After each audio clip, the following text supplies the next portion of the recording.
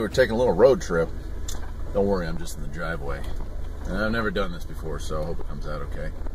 Anyway, it's bucket list time here at the farm. A little unfarm related stuff, a little more automotive related stuff here. Whoa, oh God. Here we go. Well, it is time to go on a road trip because we're going to pick up a Yugo. Yeah, a Yugo. Come see the Yugo. 1988 Yugo GV for sale. That's a little bit of a drive, almost 2 hours, but I have always wanted a Yugo. I know, stop laughing, it's true. When I was a kid, that was the first car that I was really interested in before I got my driver's license.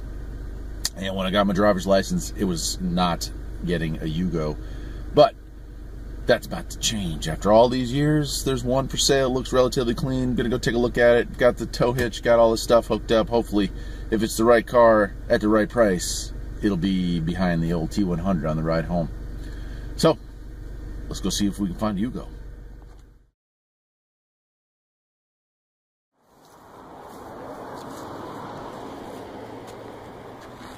There it is. 1988 Yugo GV.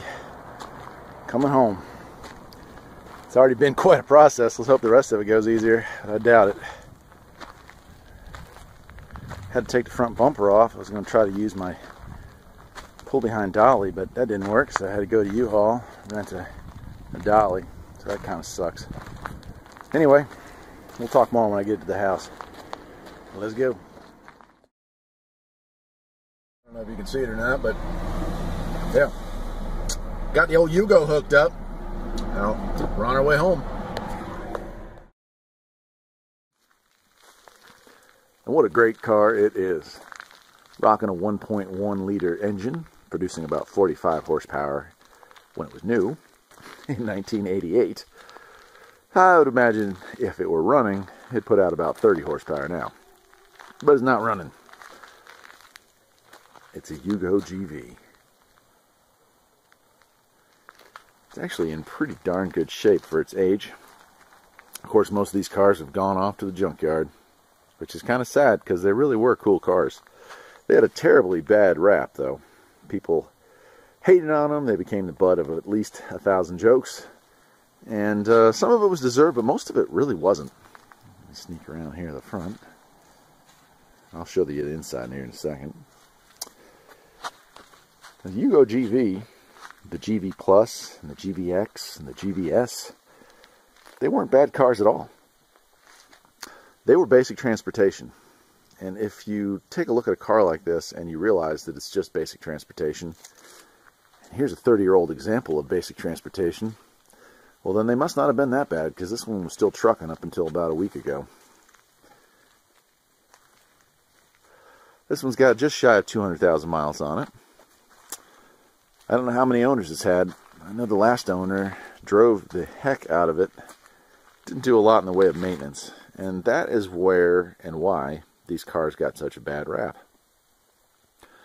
They have a timing belt system, not unlike modern cars. And if you don't replace that timing belt every 30,000 miles, they break at about 40,000 miles. And when they break, because it's an interference engine, they collide valves and cause all kinds of problems. That's not what happened to this car, however. This car was just neglected. The water pump started leaking on it, and rather than replace it, I got it for $350. Brought it home the other day, because I've been looking for one of these for, since I was about 14. And here it is. I've already got an engine on order, found one in the same state, which is kind of nice. For $75 more than I paid for the car. I got it for $375 delivered. Only has 29,000 miles on it, and it's an upgrade. It's the 1.3 liter that came in the GVX, so it'll be a little bit of a boost in horsepower. So that's cool. Now, my plans for this car are to drive the piss out of it. Seriously. That's my plan. I'm going to fix it up and drive it.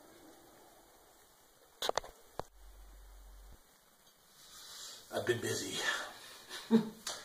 Got my little bucket list item here, the Yugo GV that I picked up a while back. And as you can see, I've got the motor out of it and the transmission and just about everything else. The interior's been gutted, except for the carpeting.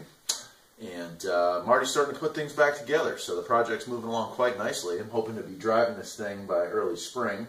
And I think that's more than a possibility. I think short of unexpected issues, once I get it back in the car, that'll happen. As you can see here, here's the old motor that was basically toast. It's salvageable. I would have to pull it apart, have the head milled, put a new head gasket on it, really clean it out, and then it hadn't spun a bearing, but you know, it had oil mixing with water for at least 50 miles, I would imagine, from the looks of it.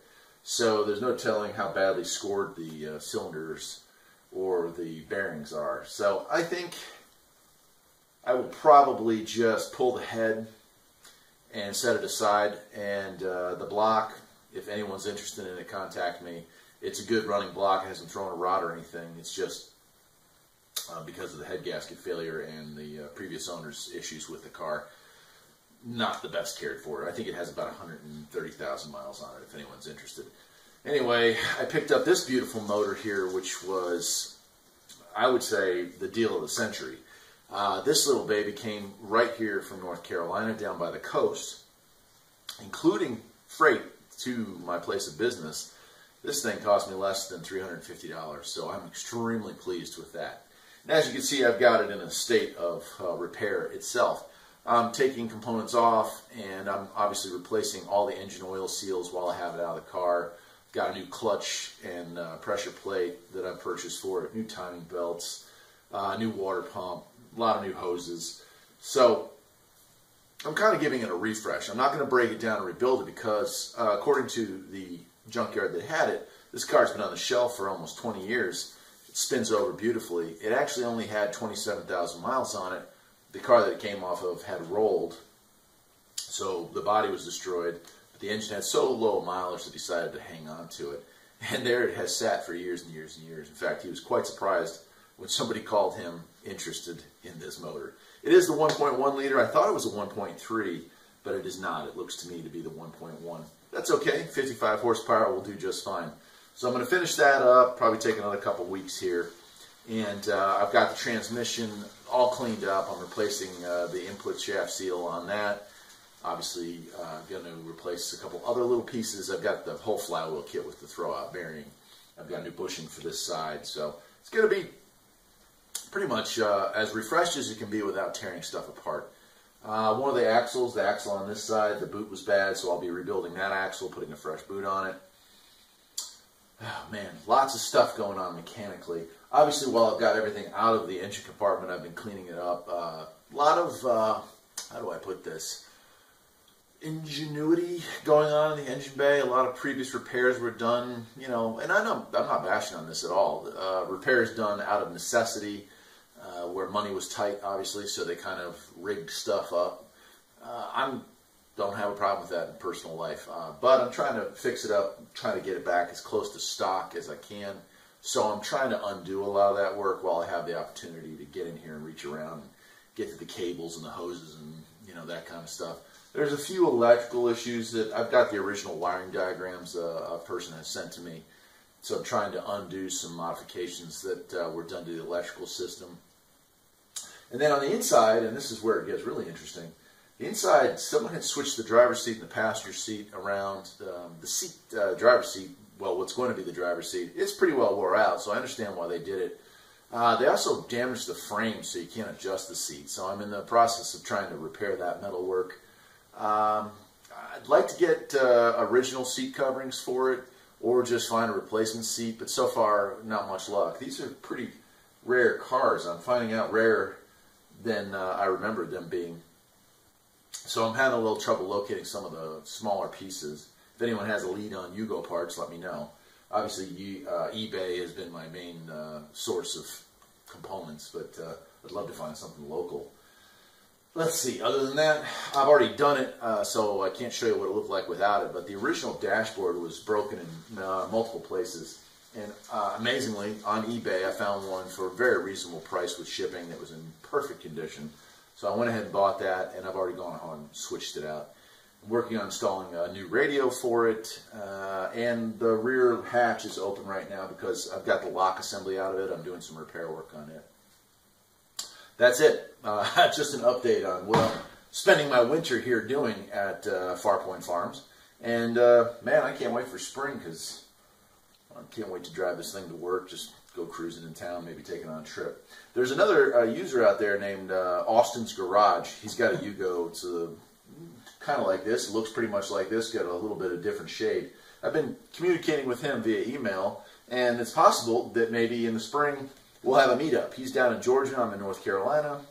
Maybe we'll meet there, maybe we'll meet here, maybe we'll meet somewhere in between, and we'll have the probably first annual Yugo car meet. And I would imagine since 1986 when these babies came out. So something else to look forward to, or a possibility anyway. It's been really cold for the last week, well below the teens. As a matter of fact, we've gotten into negative teens over the last couple of days. So I haven't been spending much time out here in the garage. But today it got up to a whopping 25. So I got the fireplace fired up and decided to do some work on this. And if you look over here, you'll notice that there's some stains and some nuts and bolts, but no more old engine. That's right, I've got it broken down. The head's off of it. I'm going to resell that if anyone's interested. And the block is over waiting to be recycled. But back to this engine. I've got a brand new clutch and clutch pack, you know, the pressure plate, and got that all set up and ready to go. So that's in there. Also have a new rear seal installed. And on the front, that's where most of the work's been going today.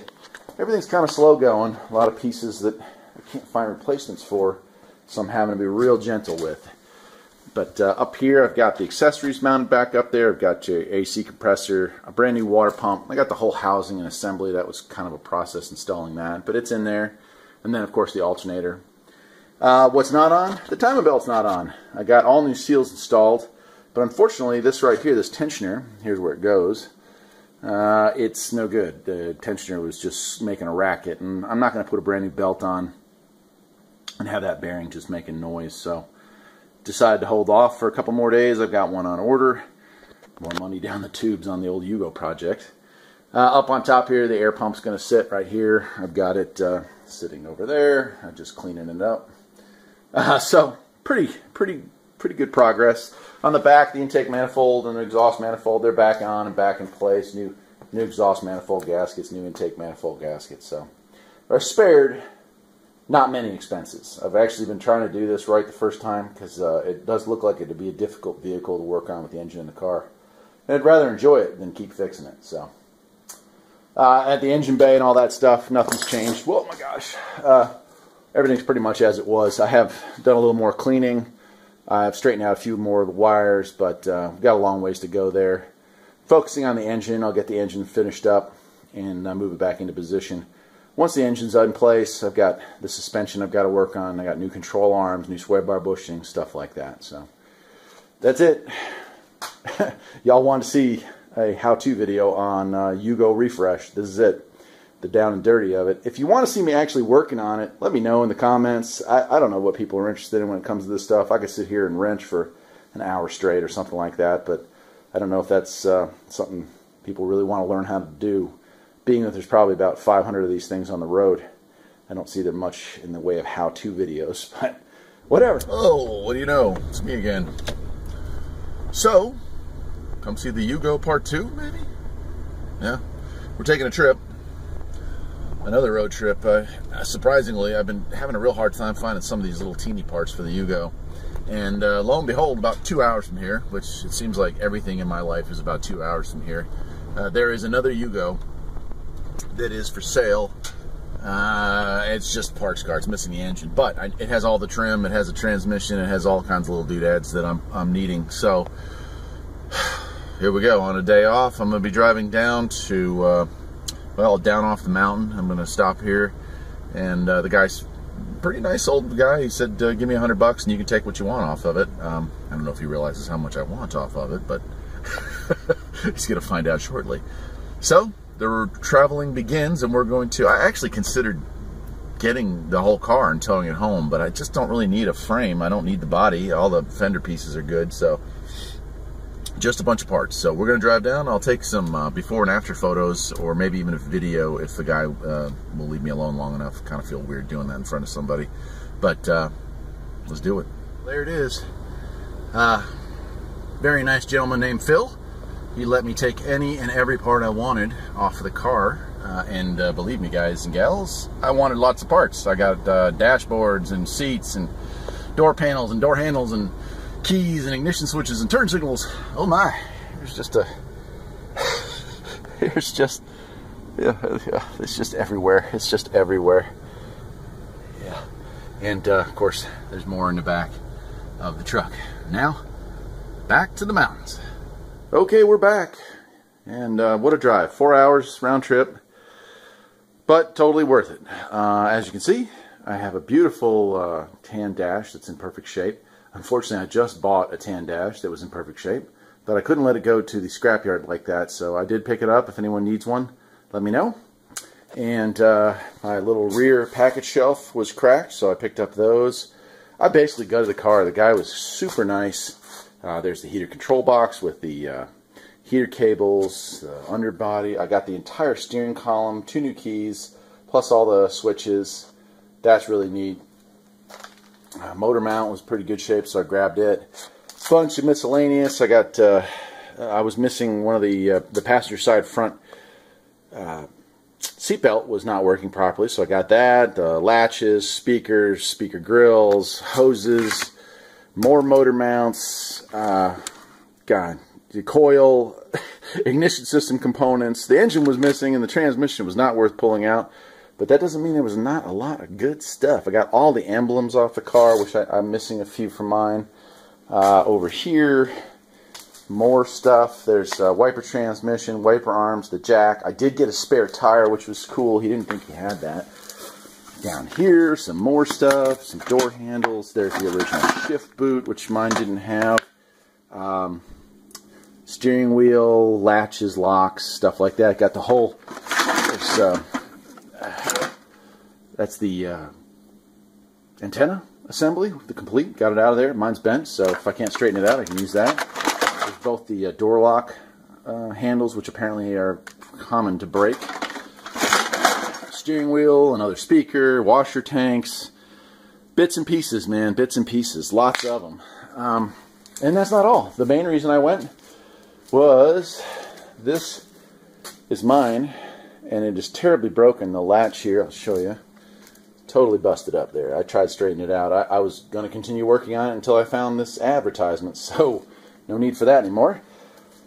2 really nice seats, much better shape. As you can see, the fading is nowhere near as bad on these. They weren't in such a hot climate.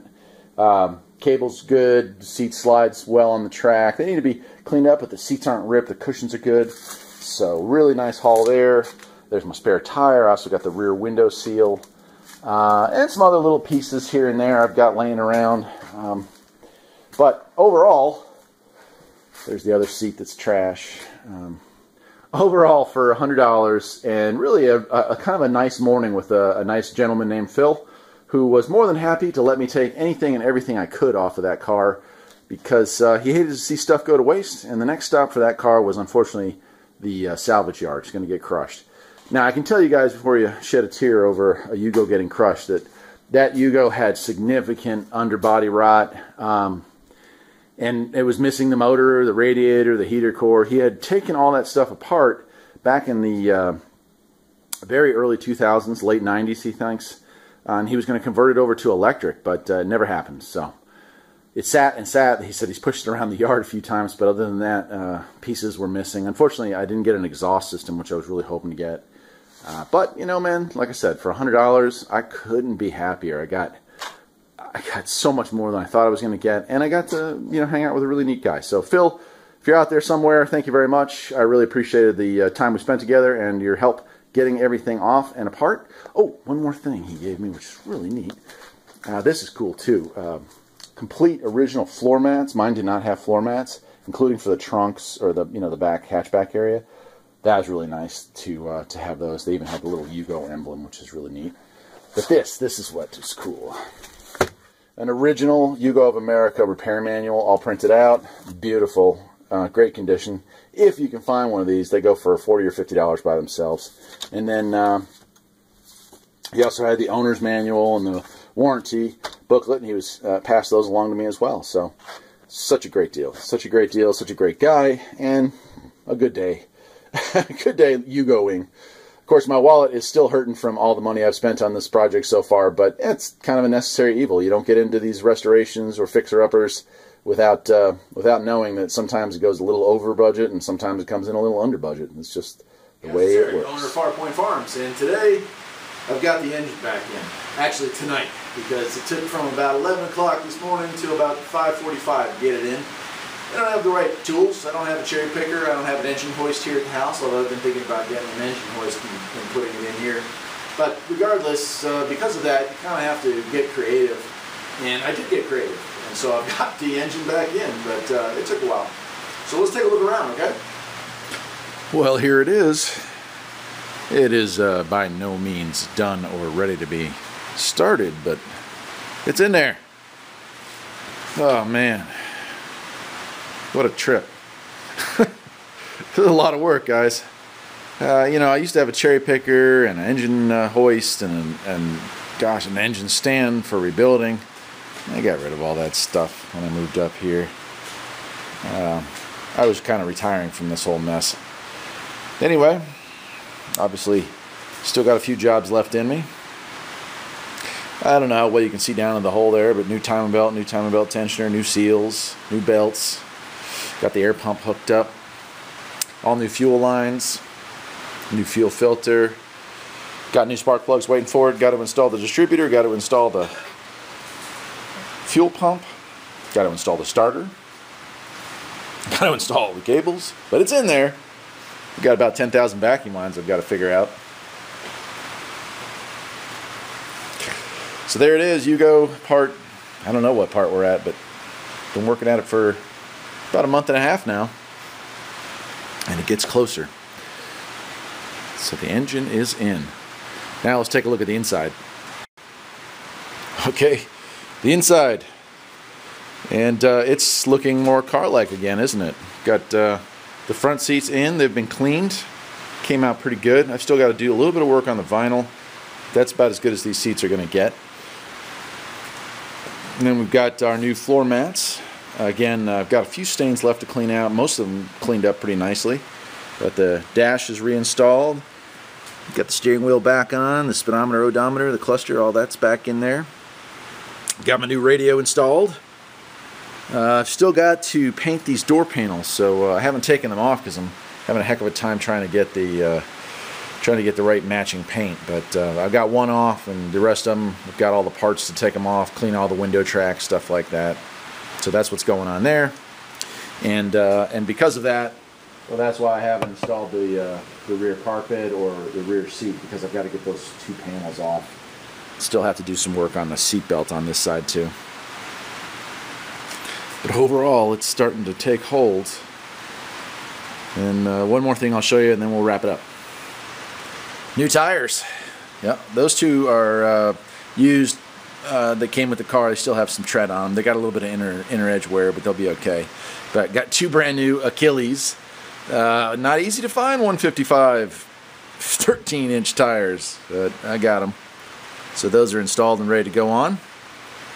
Well, that's it for this go-around. I'm sure the next time I see you, I'll have the engine pretty much completely back together. And it'll be time to start working on the bottom suspension. And then who knows, right? Almost there. Anyway, I hope you can hear me over the sound of the rain. And Yo, Yugo project's getting real close now. It's alive. The engine's in, the trans is in. About 95% of the vacuum lines are hooked back up. And it runs. Still waiting on a starter. The starter that's in there is, it's got a dead spot, so we'll go ahead and replace that.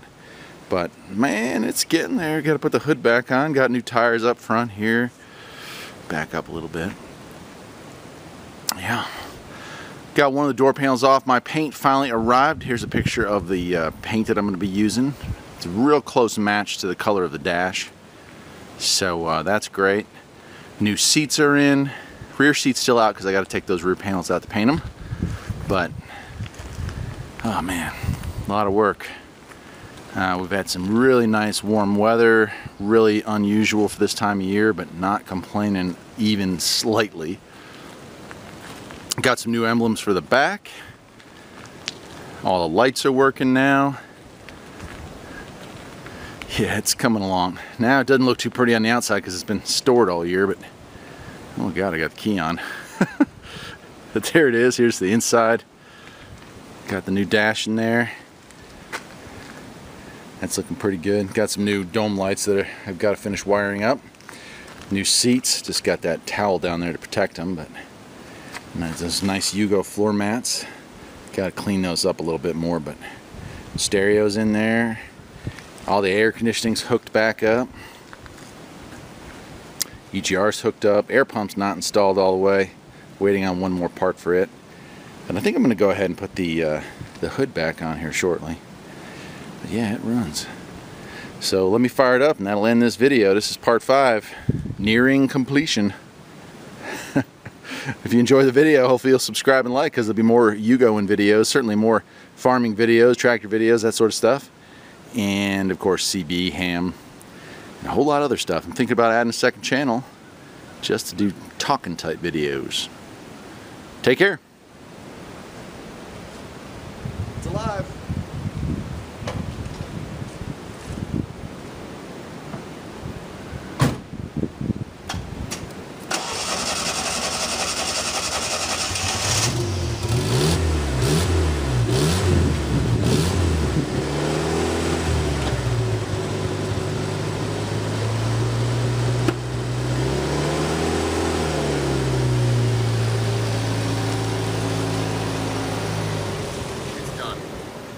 Done.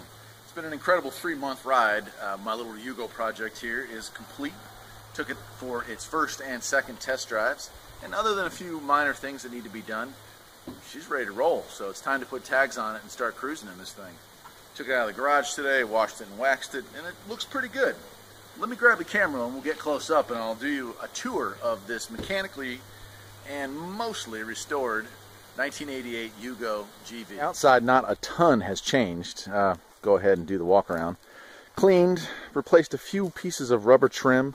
I still need to get those new tires, or the whole rims off the car again and repaint them. That was something I just didn't do before I got the wheels back on. I don't want to do it on the car, so I'll pull those off one weekend, paint them up. I think I'm going to go back with silver, the original way it looked. So, as we walk around here, I still haven't glued the emblem on. Again, the outside of this car I haven't finished completely, but mostly it's done. I've got a new lock. I've got a new rear wiper because the arm and everything were missing. Figured out all the wiring for the lights except for the dome lights. I purchased new dome lights, but I haven't, so far I have not been able to get that wiring figured out. And the horn, when you blow on the horn, the interior dinger goes off, so I'm guessing there's a crossed wire from having the dash out. I'll just have to pull that back apart and look at it. But you know, the car looks pretty darn good. This is the original paint job. Sorry, I'm kind of boxed up against the building here, so I can't get a good view of this. Let me back up a little bit. Yeah, there we go. Yeah, not bad, huh?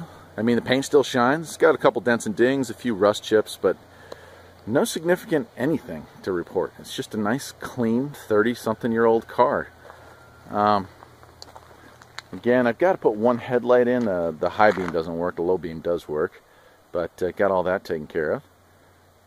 So I'll move around here again and I'll go ahead and open the door, and that's where some of the biggest changes have taken place. This car was extremely rough inside. Most of the interior came in a box. The rear seat was out, the carpets were out. It's just really rough. Seats were really badly torn. Dash was cracked badly. So major improvements on that. So let me go ahead here and get a little closer and open the door. Yep. And the first thing you'll see, and I made a video about this, the interior paneling, which was just terrible looking. It was like a brightish yellowy green. It's all been completely redone, and it looks so much better in the car than it did after I finished with the dye job that I did to it. And then we got our seats here. Those both came out of another vehicle. Much, much better shape than the ones that were in there. I need to vacuum again already. Just gravel driveway in the spring, you know. But I've cleaned the carpets. I've got these beautiful floor mats in here now. Put a nice steering wheel cover on. Added, I don't know how well that shows up, but right there, there's a red switch. That is a auxiliary fan switch for the radiator, so I can manually control that. And it has a nice little light that stays on to let me know when things are going wrong. AC's all hooked up. I do need to recharge it, and that one vent cover fell down inside of it. I've got to bring home a tool from work to fish it out. It's too far down for me to grab with my fingers. So that's pretty good. I'll rotate here to the back. And again, here you go. Look at this. The back seat's nicely cleaned up, reinstalled. The rear shelf has been recolored. That broken speaker shelf piece right there was just shattered and broken. I fixed that. Got all the speakers rewired. Those panels are cleaned up. It's really gorgeous, guys and gals.